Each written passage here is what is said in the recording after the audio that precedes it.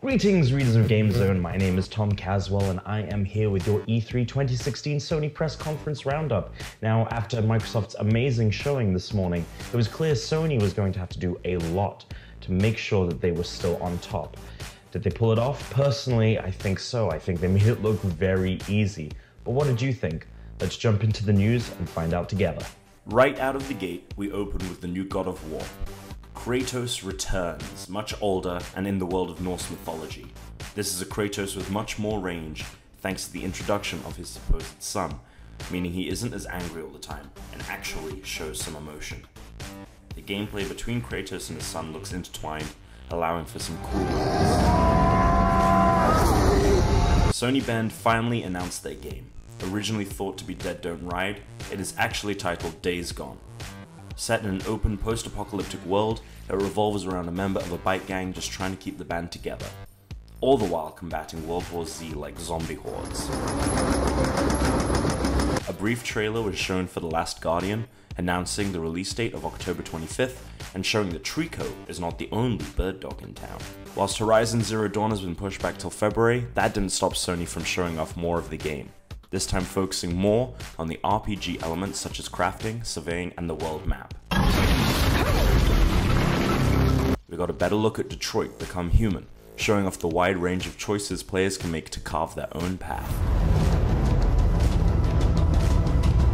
In the first truly mind-blowing moment of the conference, we opened with a trailer for a game that is supposedly tied to the Kitchen VR demo Sony has used when displaying PlayStation VR. When the trailer closes, it is revealed that this whole time we've been watching footage of Resident Evil 7 Biohazard, a game that is fully playable in VR. Speaking of virtual reality, Sony then shows off a slew of games for its headset. Farpoint, a first-person shooter that takes place on the surface of Mars. The Star Wars Battlefront experience teased at PSX, where you play as the pilot of an X-Wing.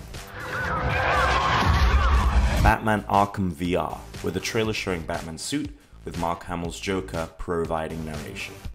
Rocksteady is indeed involved in the game, it's exclusive to PSVR, and will be out in October. And finally for virtual reality, an experience that ties into September's release of Final Fantasy XV.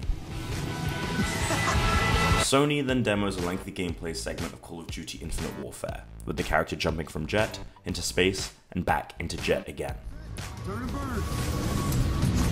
The second surprise of the evening was the return of Crash Bandicoot, with the announcement that the original game, Crash 2, and Crash Warped were all being rebuilt from the ground up, and that Crash would make an appearance in this fall's release of the new Skylanders installment. An extended trailer for the LEGO Star Wars Force Awakens was shown, as well as the news that there would be a playable demo available on PlayStation Network. The next surprise came in the form of Hideo Kojima, who took to the stage to show off what the newly reformed Kojima Productions has been working on. The game is called Death Stranding, and it features a naked Norman Reedus and his ghost oil baby. Oh, and the music is amazing.